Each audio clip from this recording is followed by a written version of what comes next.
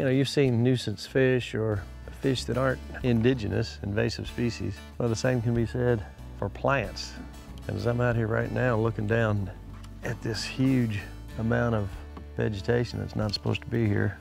And we're on Paintsville Lake today in Johnson County. We're going to catch up with some fisheries biologists a little bit later to talk about this unwanted vegetation. But first, I've been watching what's going on out here. We're going to try a little trolling for bass because that seems to be the only game in town today.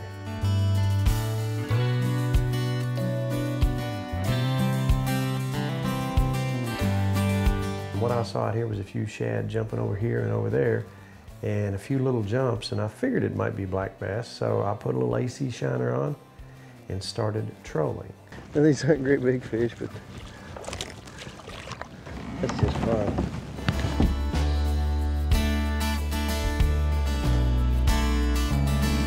What is trolling? What's the concept of trolling? It's putting a bait out behind your boat and getting your boat up to the adequate speed to make that bait work. And if you can go through a pod of these fish and they are working and feeding, and you can get the right size bait right in front of them, hopefully they'll hit it.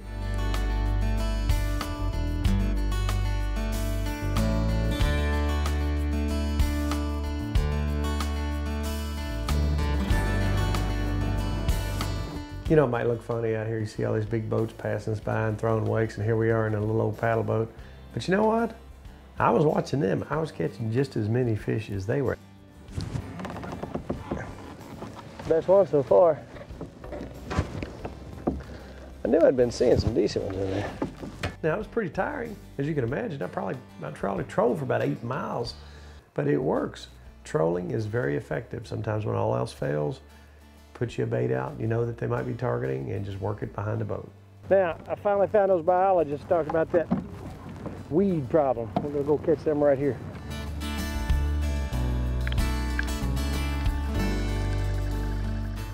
Paul, we're down here on Paintsville Lake, and you're the nuisance species biologist. Tell us what that entails. Basically, I'm kind of the opposite of a lot of other biologists you hear about. I'm the guy that is here to get rid of the stuff that we don't want in Kentucky. And we got plenty of it. And we do, unfortunately. You got your work cut out for you. Yes, sir. Today on Paintsville Lake, as we look around, it's a tranquil scene. I don't see too much that looks out of place, but as I was fishing this morning, I looked down and it looked like some of those lakes in Michigan. There was just a massive quantity of aquatic vegetation. Some people call it moss. People call it the seaweed. I just heard it called seaweed just a little while ago from our buddies over there. What are we seeing in here that's not supposed to be here?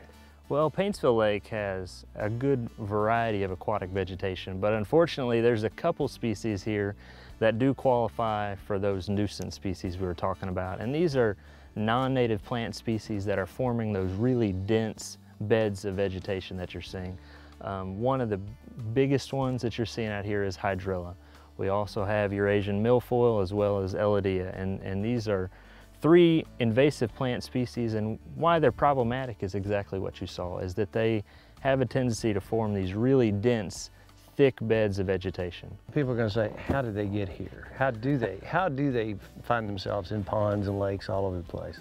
Well, aquatic vegetation is a little different than terrestrial vegetation. You know, you think of going to Walmart, buying your tomato plant, you're worried about, all right, I got to make sure it's well watered and the roots are intact to get it to plant and get it growing.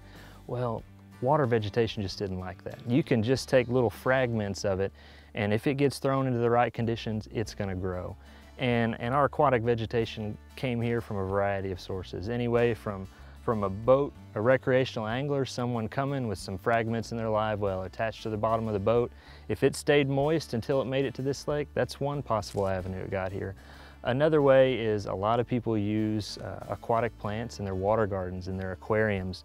And then when they're done with them, they kind of think, it won't be that big a deal. I'll just go dump it out at the lake and it'll live, and so will my goldfish that I had there. And so that's another possible avenue. You can go and see a lot of these species that we're talking about in your local aquarium store. And it can just be a real problem when it gets out into some of our native lakes and ponds. Good or bad for the fish? That's been the question traditionally a lot of anglers ask, you know, and the answer is, in general, aquatic vegetation does well for a fishery. The problem, and when it becomes an issue, is that when it gets in really high levels in these dense mats that you're talking about, that's when it becomes an issue not only for our fisheries, but also for access, for boaters and swimmers. And you're seeing these really dense mats out here, and vegetation is good for a fishery in general because it provides some cover for smaller fish. Well, what happens when you have these dense mats is it becomes harder for your bigger predatory fish that we like to fish with to find their forage species. What can you do? That's a tough question. You've seen kind of out on this lake some of these dense patches, and really when aquatic vegetation gets that thick, it's difficult to manage. One of the few things we can do is we try to eliminate it near boat ramps, so it's less likely that anglers and boaters carry it to another water body. And in Paintsville Lake, you know, it's kind of a seasonal problem. Our hard winters here really help knock it back from year to year. But the main thing we are encouraging people to do is pay attention to aquatic vegetation and keep from moving it. As boaters and anglers, you know, just pay attention as you pull your boat out at the ramp. Take an eye and look over your trailer, specifically areas like the lower unit of your motor. Check your live well. Maybe you dipped up a bass and you have a little sprinkle of veg in there. Drain that live well out when you're done. Look over your trailer on your runners to see if any's hanging off and remove it before you get down the road. That's especially true if you're coming from another state or moving from one lake to another long distances. It's a good practice in that case. Just let your boat dry out for 5 days a week. Make sure it gets good and dry, and that's going to kill all those aquatic veg and other hitchhikers that could ride on your boat and trailer. You know, as I was out here trolling around seeing these jumps, I was expecting I might catch a spot or a smallmouth, but it was all LMB, all largemouth. Our spotted bass, that used to be a nice fishery, has decreased 50%, and our smallmouth has decreased 50% in numbers. One more time, tell them what they need to do when they're pulling their boats out, watching for that weed. Watch for hydrilla. Actually, any plant, when you load your boat up, remove stuff at the ramp, and it's a quick trip to Dewey Lake or Yatesville Lake from Paintsville Lake. It'd be real easy to start these problem plants in other lakes.